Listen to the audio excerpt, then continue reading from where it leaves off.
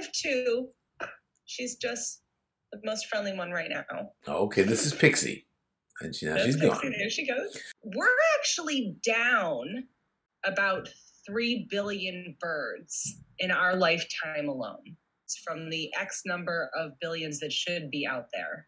There are things called bird counts. There are citizen scientists and there are actual scientists who are there watching bird flocks and migrations and counting birds. Chicago, as I understand it, is among the better cities for lowering the light that attracts the birds to commit hairy feathery. So we do have an amazing program. I don't know if any Chicagoans have noticed that the skyline is a little bit darker in the spring and fall seasons because of the Lights Out program that the city partakes in to make sure that we don't attract extra birds. We have so many birds that fly through our flyway. We're on the Mississippi Flyway because of Lake Michigan. By turning the lights off in buildings like the Sears Tower and other big targets, so to speak, we're actually helping the birds get through downtown as opposed to having that be their final destination. We do know that it works. We know because we have organizations like the Bird Collision Monitors. Bird Collision Monitors are a group of volunteers who respond to bird collisions, either by walking through the streets of downtown Chicago, starting at 4 to 5 in the morning up until about 9:30, looking for birds that have hit these buildings, and they respond to phone calls. So we have records and data of the collisions that happen in Chicago, so much that we can actually identify particular trouble buildings. A great example of a success story of this is actually at Northwestern University. They partnered with the Chicago Bird Collision Monitors, the American Bird Conservancy, and Bird Friendly Evanston to monitor their buildings. And they actually found a particular building that was causing the most amount of bird collisions during migratory season. They retrofitted their windows with a film that basically makes glass seem like the obstacle and barrier that it actually is for birds. The window film that they put in reduced collisions by 95%. If someone hears a loud thump or observes a bird hitting a building, an injured bird, they can actually do something.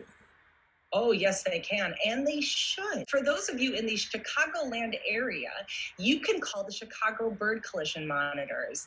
The number is 773-988-1867.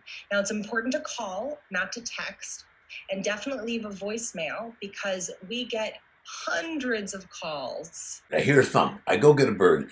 What are my chances of being useful to that bird? The best thing you can do, assuming you might not even be able to reach a collision monitor, is to take that bird, put it into a nice paper bag with like some paper towels at the bottom, or even a cardboard box, something that's breathable, and get it into a dark, quiet place.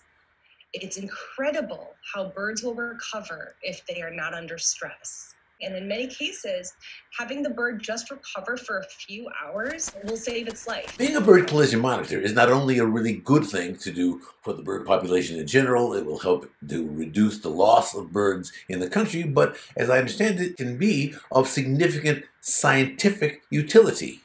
First of all, the bird collision monitors are literally monitoring birds. We have a significant amount of data of what birds are passing through Chicago. One of the collision monitor stories is about a bird that was found actually tagged, and then that bird was found next migration season, literally hitting the same side of the same building the next year. Whether you're a collision monitor or not, helping the collision monitors allows you to be a citizen scientist, even in a situation where the bird doesn't make it. We want those birds. You want to call and let us know that you have a dead bird, because we provide all of those birds to the Field Museum. They have a study that they've been doing since, I believe, 1978, collecting samples of these birds that have hit buildings and measuring their wingspan, and I think a few other factors to see if there's any impact on birds from climate change. Obviously, much more to be learned about birds and bird science and how it relates to climate change, and anyone watching this video right now can contribute to that body of knowledge by calling, once again, that number, this number right here. Monitors. And by the way, I don't care if you're all the way up in Highland Park, we'll still come out to you. All right. Lisette, thank you so much, and happy birding. Oh, my pleasure.